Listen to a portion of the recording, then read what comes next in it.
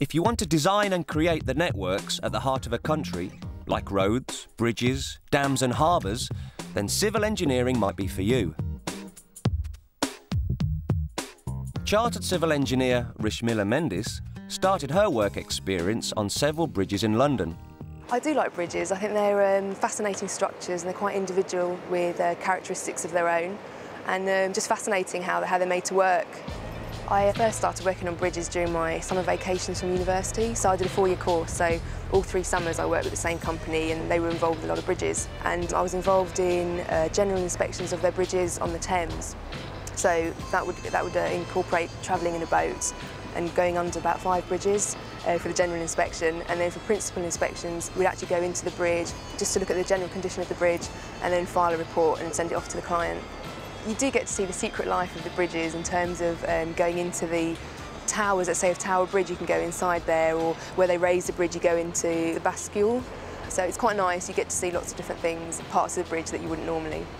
I guess the best thing about engineering is just the variety of work. I mean, you've got bridges, structures, airports, roads. It's so wide and so varied, and you can obviously specialise in whichever field you want.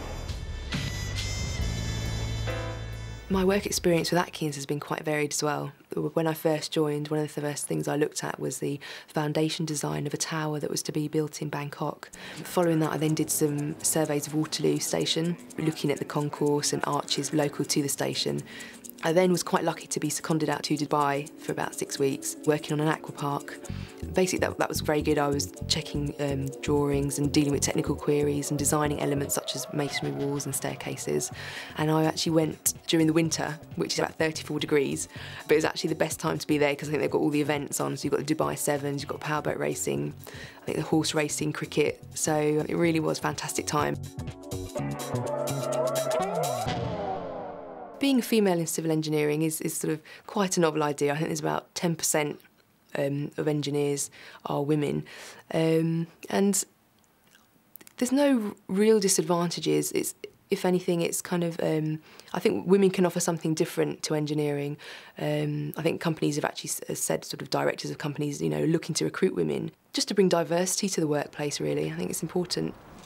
When a new building or bridge is constructed, then everybody always thinks about the architect. I think the media like to talk about architects, but for some reason I think engineers are quite modest, and even though architects do is their perhaps concept, but in terms of bridges, sometimes it is actually engineering companies and civil engineers that design those bridges.